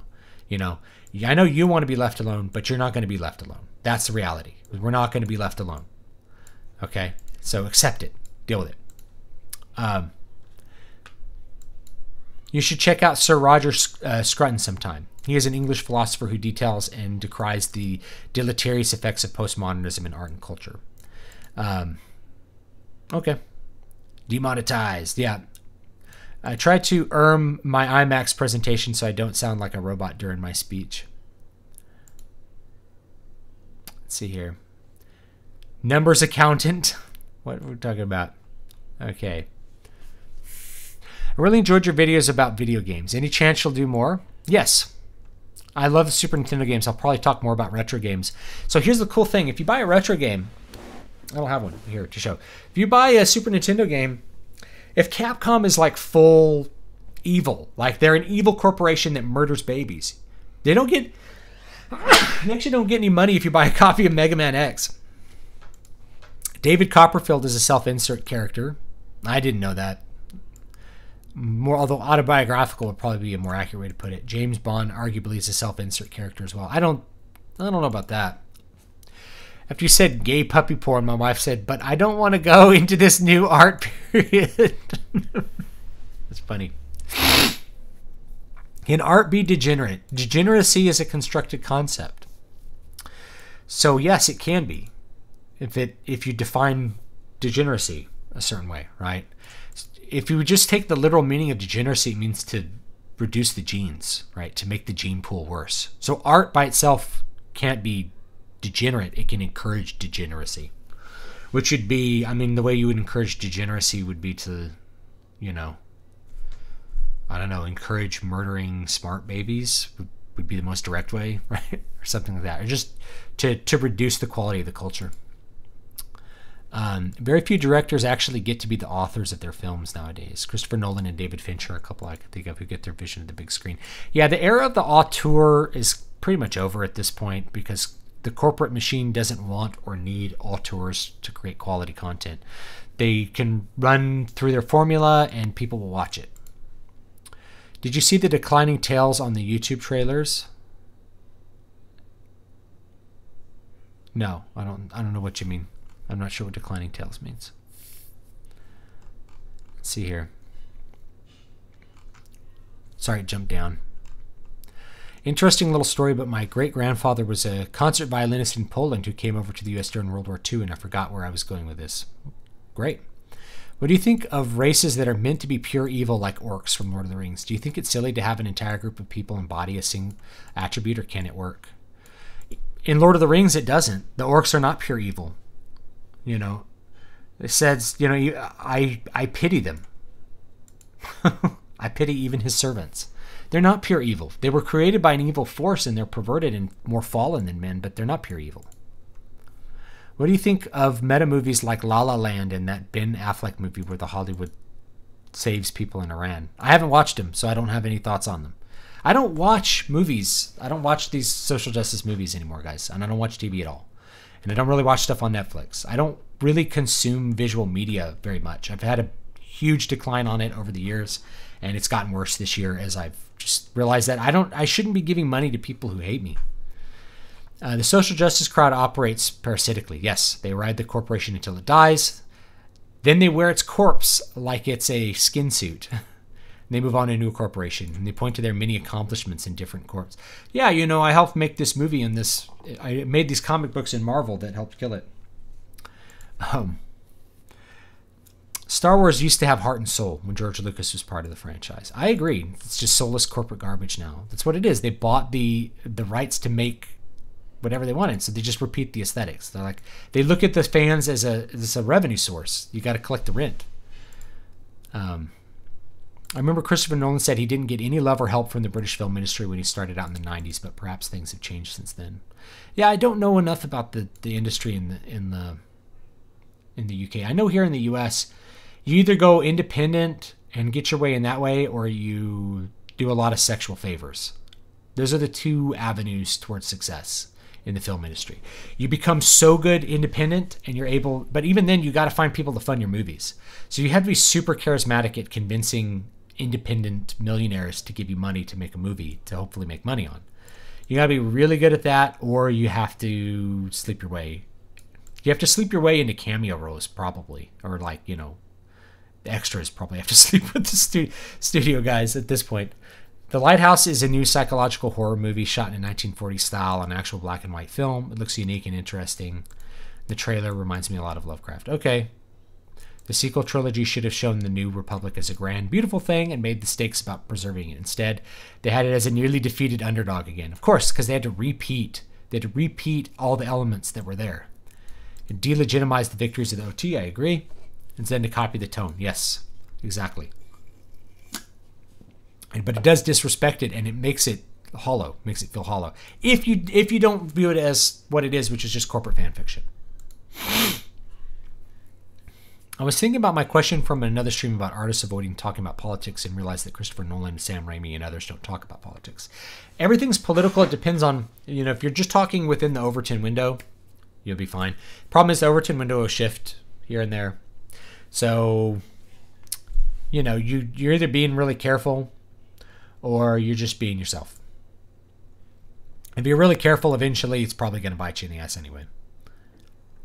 Is there a left-wing message to the original Star Wars? I don't know if there is.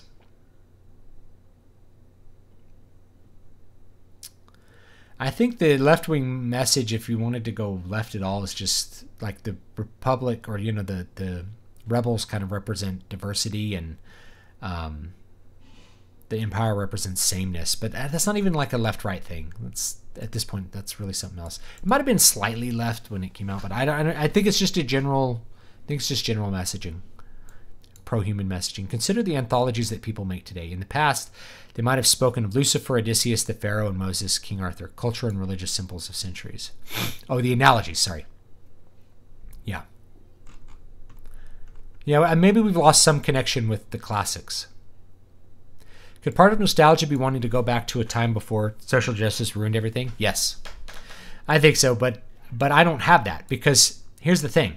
Social justice ruined things long ago. There's nothing new under the sun. The left destroyed the educational system 50 years ago. And if you're in Gen X or Millennial or Gen Y, whatever, anyone born after 1960, you inherited a fallen education system that was already completely destroyed and routed by leftist thought. Of course, that's the case. There were communists in active writing communist propaganda films in Hollywood in the 1950s. High Noon was intended to be one, but people took the message the opposite of the writer. Oh, today people make analogies like, he's like Voldemort. We're like the rebellion or resistance. The oldest reference they allow themselves is the overused he's Hitler. They don't even know anything about Hitler to call someone Hitler. It's like, what? He's a war hero? Hitler was lots of things besides like a genocidal maniac. They imagine like Hitler's always like, I don't know, some supreme Satan rather than a human being. Would you consider doing an analysis of, or have you in the past that I missed, of world building in the Dark Souls series? I haven't, but I haven't played enough Dark Souls to really do that. I find Dark Souls to not be a particularly interesting game for me to play. I don't have a lot of time to get good at a hard game at this point, and I only have the PC version, and it runs like crap, which makes me not want to play it. Like, maybe I'll buy it for Switch or something and play it. Demon Souls was cool, but I haven't played that in like 12 years or something. The modern left is best encapsulated as a selfie of a person who wrote "Smash Capitalism" on the back of their phone. Yep. One movie franchise that did a comeback right is Jumanji. The 2000s, I didn't see it. It was respectful to the original, but went in a completely new direction. Okay. I didn't see it, though. Probably because it was a sequel. It was a reboot. Culture is utterly dead. Myth is dead. It's not utterly dead. Myth is not dead. It's very alive. Meaning is dead. Nope. It's only if you view what is put out as the dying gasp of the corporate art period, are you going to view culture as dead? It's not. Barf up that black pill and get to work, dude. Barf up the black pill and get to work. If you don't like it, get to work. Love your content. Thank you. Would you appreciate videos on the revising phase, such as common flaws, improvement opportunities, content-wise, not like grammar? Oh, would appreciate. Not would I appreciate. Sorry, I had subjects in. I can do more of that, yeah. I've done some. I can totally do some more. At some point, I probably will come out with a book, like a very, very streamlined book on how to write a book. You know, here's the process. Talk about revision stuff. How to approach revision. The thing is, like, the better you are at planning, the less revision you have to do. That's something that I really got to hammer home. The other thing is the idea of a long revision phase is mostly created by readers. I've talked to several other writers and artists about this. Readers and amateurs come up with this idea of an extended revision phase where everything's being revised over and over again, when in reality, that's just not the case. You know, your revision phase shouldn't be an extended phase. It should be hopefully quick and painless. Now, I've done a rather extended revision phase for this book that's coming out in a week or two here, called City of Silver. In fact, I'll promo that a little bit. Here you go. Let's look at it. So anyway, here's what the cover looks like. City of Silver. It's a high fantasy book, but there's some guns. It's related to my other series, but it takes place many years later. It takes place in the 6th Dominion. So very much later. And things are very different. It's a fallen and materialistic world. The religion is essentially materialistic. And everything flows from that. It's very interesting. You guys will like it. But this went through an extended revision phase because it was one of the first books I wrote. And while I love the story and I love the characters, and my wife in particular had a deep connection with this book, it was not ready for prime time. I had to fix some things, particularly the beginning, because I was a more experienced writer by the time I finished it from how I was when I began it. So definitely this first act here is much tighter than what I originally wrote, much better. And the follow-up books, there's less and less and less that has to be done because I got better and better at what I was doing. Okay, so check that out. Comes out on November 1st. If you want to pre-order it, I will give you pre-order link right now. Pre-orders for the ebook are appreciated. If you want to buy it on physical, the physical will come out a couple days before the Kindle so that you can order it and get it in your hands a little bit later. Okay, so that's what's going to be up with that. Let's see here.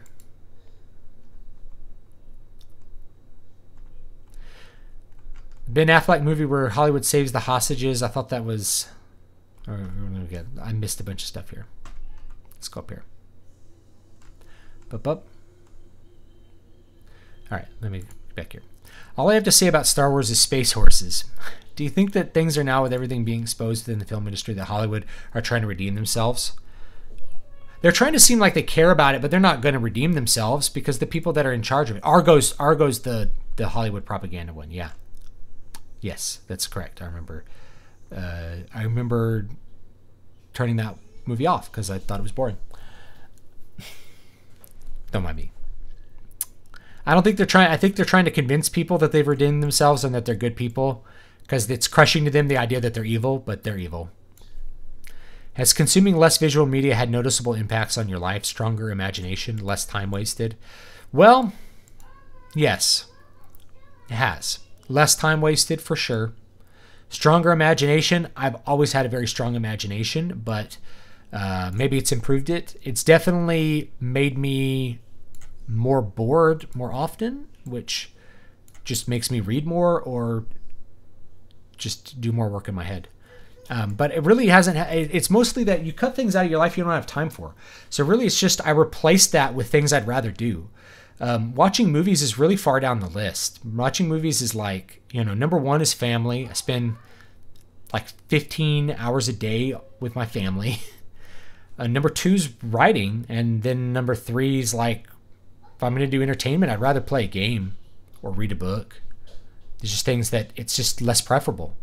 So it's not like I cut it out and got a health benefit from it, like cutting out social media, though you can get health benefits from that. It's really just, I filled it up with things I like better.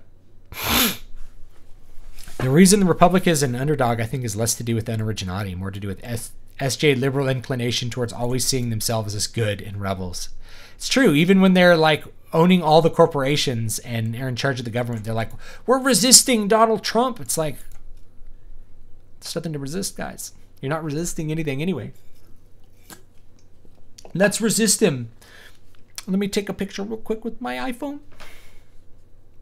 Regarding avoiding financially supporting certain movie corporations, one can still legally see movies without supporting the makers by buying used copies or borrowing a library copy.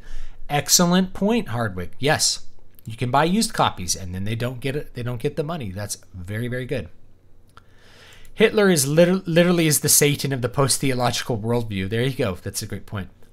John Ford and John Wayne hated High Noon and saw it as un-American garbage. They intentionally made Rio Bravo to be the exact opposite. Yeah, audiences didn't really see the un-American part of it. They're just like, yeah, it's about a guy like standing up. What are your thoughts on the Baldur's Gate games? I like them a lot.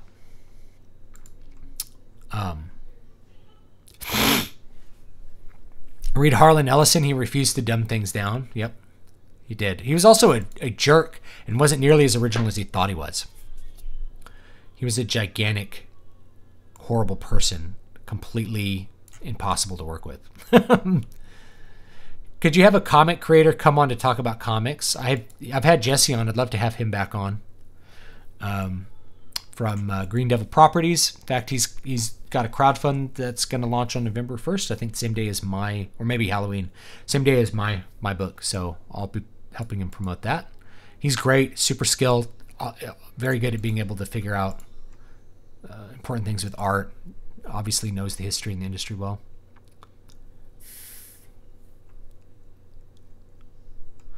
Tolkien created a myth in the 20th century, smack dab in the middle of modern art movement that declared myth dead. Yet the whole idea of modern art is that you can make your own myth, and that myth doesn't mean... I mean, it starts from an atheist perspective, which is that there's no deeper meaning, therefore you can create your own aesthetics that mean whatever you want.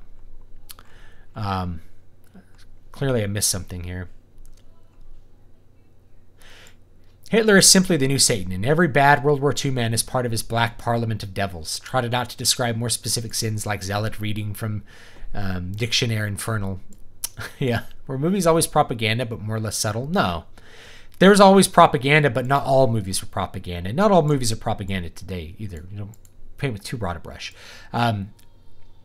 Chuck Jones and Warner Brothers totally made propaganda movies for army recruitment. They did it. Will physical copies of Silver City be available? Yes, they will. They will come out a couple days ahead of the ebook so that you can get them in your hands. You will get the ebook for free if you buy physical, always. Do you find your stories come together in your mind's eye in words, the prose itself, or mental images? Mental images and then transmuting into prose is what I tend to do. They'll come in as the prose itself. I don't find it that challenging though, but again, I have more experience as a writer. Darth Kilhoun, Hitler, 11 million dead. Mao, 60 to 100 million dead. Who's worse? To me, it's Mao. Mao's also had a more long-lasting impact on philosophy. The left will openly declare their love of Mao's philosophy without really thinking that he's objectively worse than Hitler. Do you like any rock and roll or rockabilly music? Yeah. I used to really like Reverend Horton Heat. Stuff like that. What are your thoughts on Elvis Presley? I like Elvis's music. It's a great map for your book. Thank you. Sorry for the misplaced question. How light am I allowed to go with world building before it feels wrong? I have a pet project that would cost me a lot of money to really world build. How would it cost you money? I'm curious how it would actually cost you money. I guess I don't understand the question. World building is what you do. It cost me nothing to make this map, guys. I made it. I drew it myself. So I've spent $0 world building. I don't know how it could cost money. I was thinking something about info dumps. It's better to info dump sometimes than to do things indirectly and have people be confused. How did you meet your wife? We were music students at the university level. So we were music students together, and then we didn't start dating until like I was like 29. She was 30. She's a little bit older than me. So we met it wasn't until 10 years after we met that we started dating. So we had separate lives, separate relationships, all that kind of garbage. And obviously none of those things worked out, and then started dating and got married. So I don't have a ton of dating advice. I was never like the best dater. And to be honest, personal relationships were always extremely low on my priority list in my 20s. And that's not because like I'm a bad guy or something. Like I'm undateable. It's just, it wasn't a big priority. Like I had girlfriends and things. I'm not the best guy to ask for dating advice because at this point I've been married longer than like, than these dating apps have existed. But my general thing would probably be you need to go to the places that have the people that have the values that you want. My wife and I have similar values, and we met by accident because we were both interested in music, but we both probably shouldn't have been music students because it's not the best choice. She's a speech therapist now, speech pathologist. So we both do different stuff, We have music degrees, and I write books, and she does speech therapy. We need to accuse person X of propaganda and lying. Shall we call him Saint Just or Nessos? Maybe Prospero? No, he's the Gobbles Devil. Tolkien created a myth in the 20th century. Yes, I read that.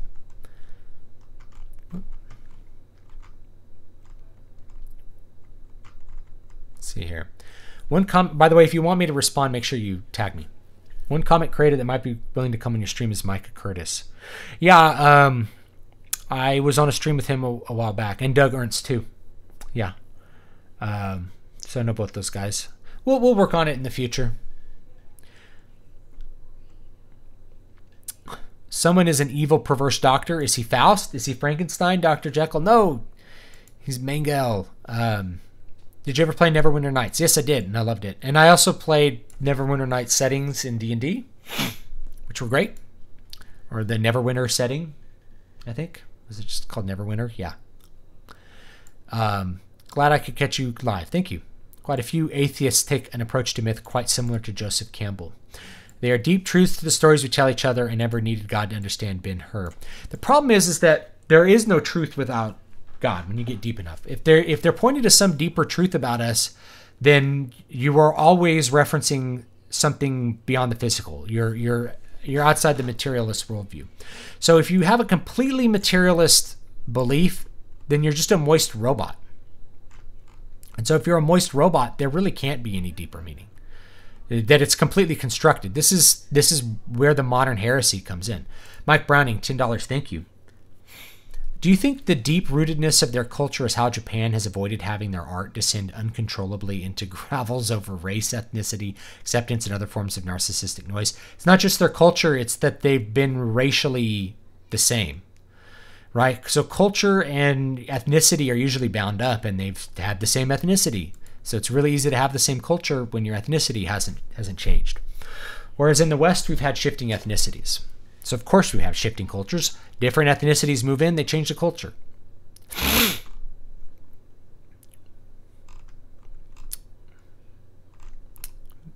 Hold on.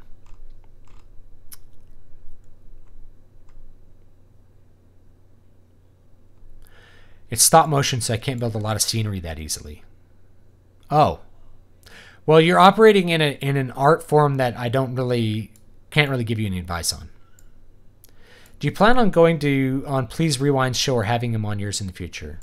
I'd love to do more content with him. He's great. Any specific bad World War II man is used, but the thing is, like, he focuses a lot on movies, and I don't as much anymore. I'm probably only going to talk about classic movies. I'll probably maybe talk about a classic movie pretty often. Conan the Barbarian or something. Conan the Barbarian. Something cool. Let's see here. Mao was worse than Stalin and Hitler. Stalin was worse than Hitler. We were allied with the worst of the two.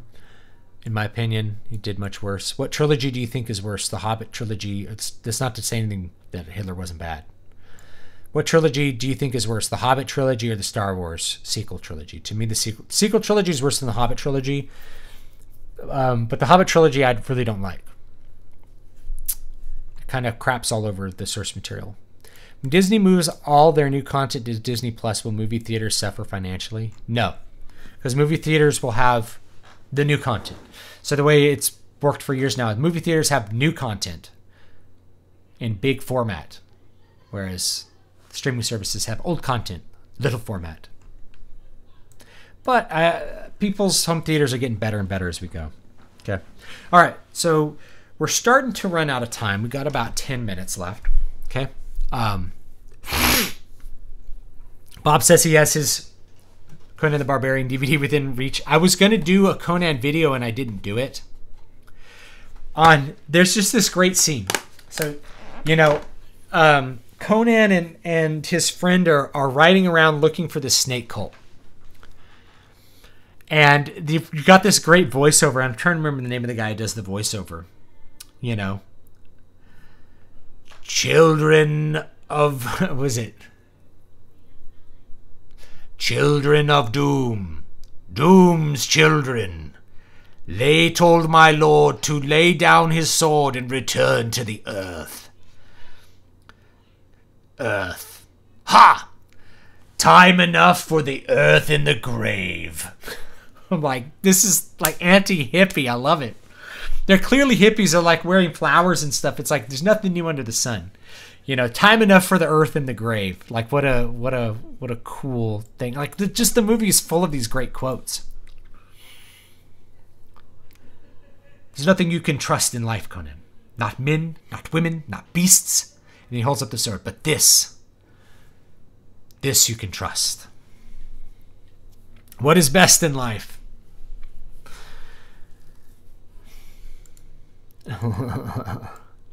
To crush your enemies, see them driven before you, and to hear the lamentations of the women. Darth Kilhoun says, I missed the super chat. I didn't think I did. Hitler equals 11 million dead. Mao. Didn't I read that? Did I miss another one? I'll go quickly through all of it. I talked about Hitler and Mao. I appreciate the super chat, though. I really do. Voiceovers Mako. Probably avoid Randian pontificating in chapter-long speeches. Okay, this is a great one. How do you avoid being preachy? How do you avoid coming off being preachy in writing? How do we write characters with different political ideas and philosophies without coming off preachy in propaganda? You just got to keep it short to the point and keep it relevant to the plot. So this is one of the problems with Rand's books. Okay, she has these... John Galt goes on these long freaking soliloquies explaining something that she thinks is philosophically important, but which bears really nothing to the plot. So as long as you keep it focused on the plot, the speeches won't get too long, and you're not going to seem that preachy. And the other thing is you have the character earnestly believe in what he says, but you also have to have doubt and conflict, and other characters not believe it too. You know, it's much better if they have conflict over it rather than, you know, just long preachy things. This is also a problem in Starship Troopers. Starship Troopers had these long sections of just preaching about the, you know, the infantile hippies who, you know, are entitled, like some entitlement generation he believed in back then. Rather than having a story, there's not much story in Starship Troopers. It's mostly talking about ideas, which that's part of its strength in a way, but it also just makes it not a very fun book to read. There's just not a lot of story there. Between the time when the oceans drank Atlantis and the rise of the sons of Arias, there was an age undreamed of, and unto this, Conan, destined to bear the jeweled crown of Aquilonia upon a troubled brow. Tell you a tale of the days of high adventure. Grant me revenge, and if you do not listen, then to hell with you. Hitler might have been onto something. He might have been on something. He might have been crazy from syphilis, too. Everybody's trying to figure out what was wrong with him towards the end. Objectivism can be plot-based as well, right? I think it can be. Totally. Would you consider having Thomas Roylup from SWC revived on your channel? I don't know anything about him. Maybe I'll check it out, but I don't know anything about him. And I may not... My channel's not that big, guys. I can't ask a ton of people on. The soundtrack of Conan the Barbarian is like one of my top 5 scores, easily. I'm always wondering about that poster behind you. Is that from an anime version of Marrying Jesus? It's just something that made its rounds on Twitter, and I found it on DeviantArt from the artist, who's a Catholic artist, and I bought it and put it up on the wall for people to talk about. Wasn't the villain from Conan James Earl Jones? Yes. Thulsa George Lucas wasn't overly preachy when it came to politics in Star Wars. He really wasn't. And he just kind of like let the conflict do the talking.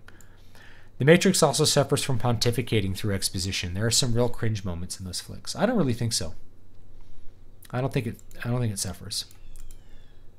I think it's part of it. Any advice for writing the motivations and agendas of eldritch entities who are inherently alien? Hitler had Parkinson's. I didn't know that.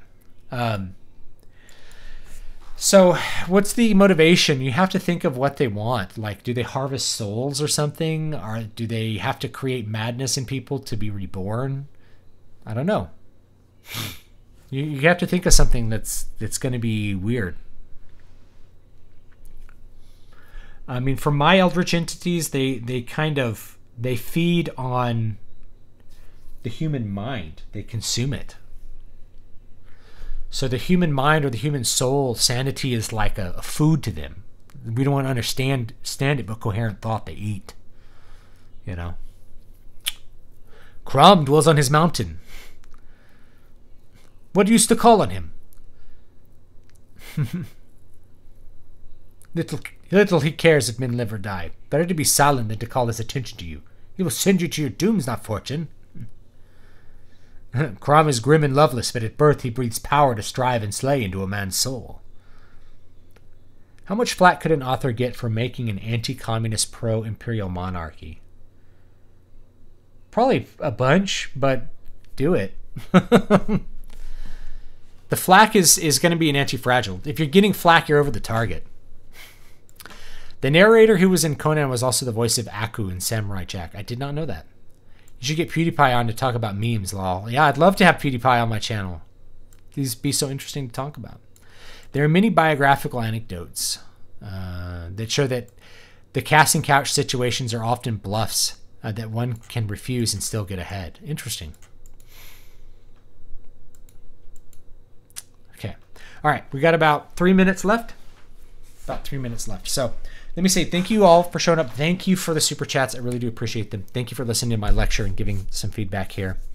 I'll continue. The stream's going to continue probably through the end of the year, and then we'll think of something new. So what I would love to hear from people, whether if you want to email me, stu@dvspress.com or stu@dvspress.com, or you just send me a message on Twitter or something, what you think would be a good streaming format to get guests on. I was thinking about just having a stream that focuses on indie art. That just get people on that are indie artists and talk about their art and just talk about culture and talk about other things that we love, you know. I can't blow my nose. I don't have anything to blow it into. So stop bitching, please. There are many biographical... Okay, missed this. If you make the communists fight the Imperials into racist, then you'll probably be fine. Yeah. Let's see here.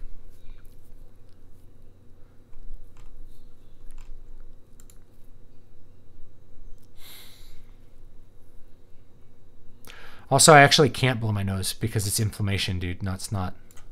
But anyway, everybody's got some kind of thing to bitch about.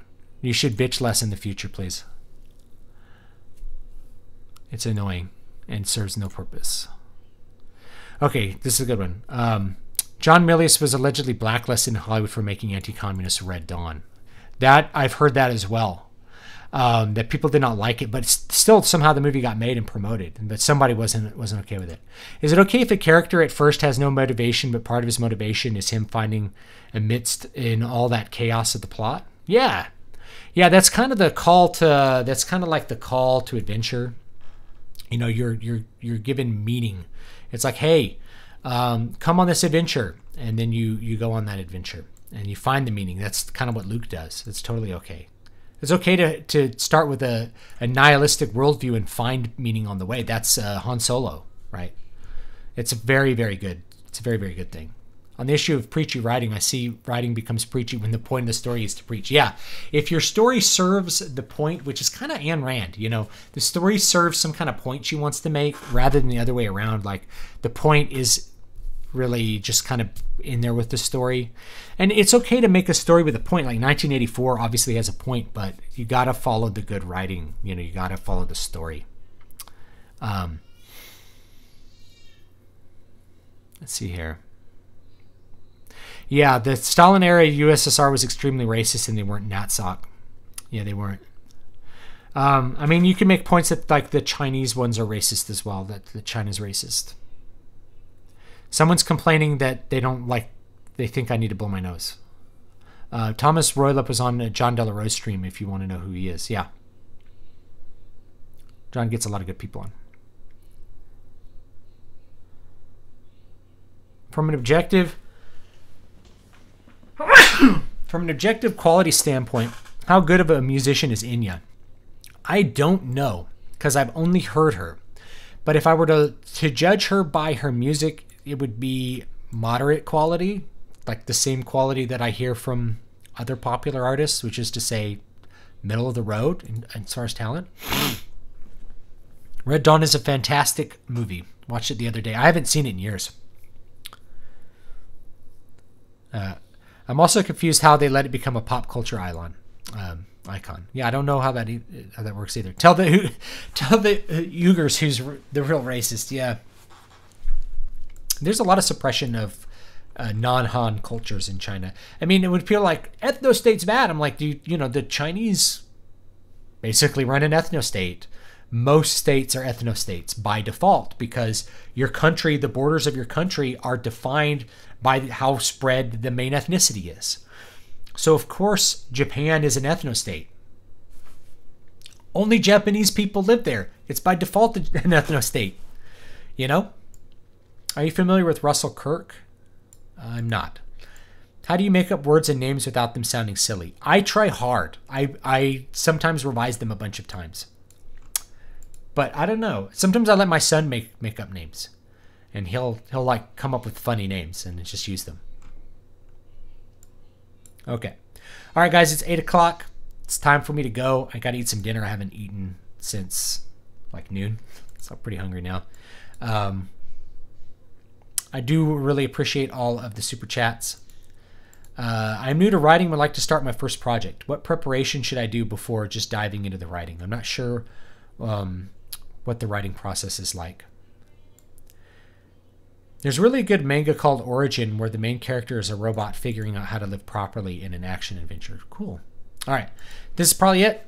Thank you guys so much for hanging out with me, and I really, really do appreciate the super chats.